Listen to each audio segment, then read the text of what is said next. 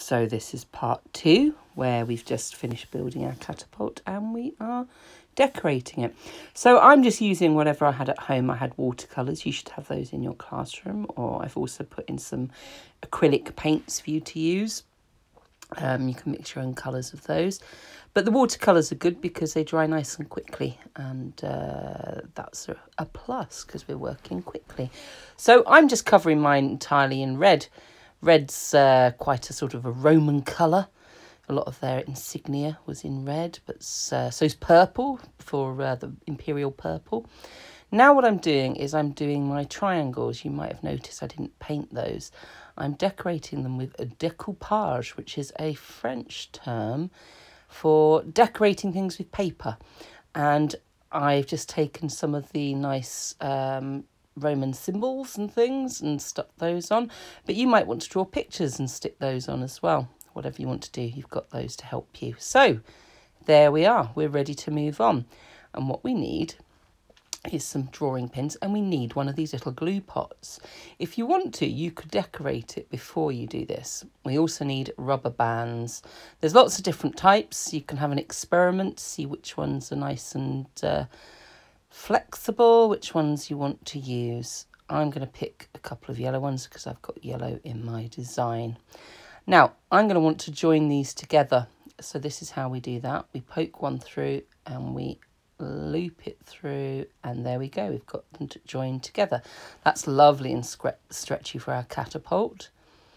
Now what we need to do is pin that on to the front. So we're going to use these drawing pins. We don't need to use a hammer or anything like that for this.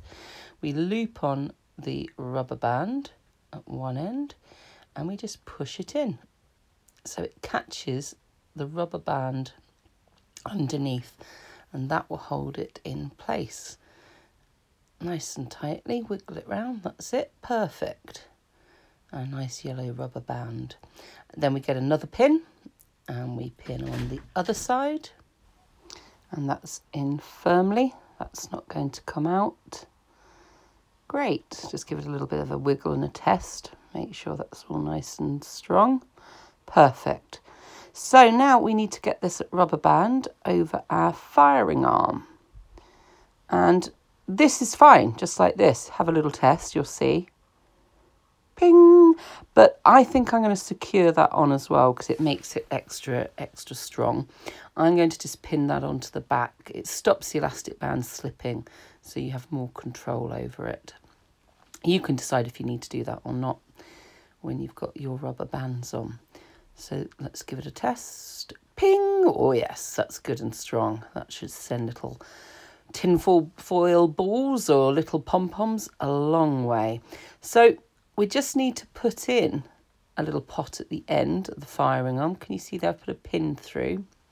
And I'm using this paper pot. And as I say, you could decorate this before you pin it on. You could use paint, or you could put a bit of that decoupage around it. It'll look nice, or marker pen. Let's give it a test.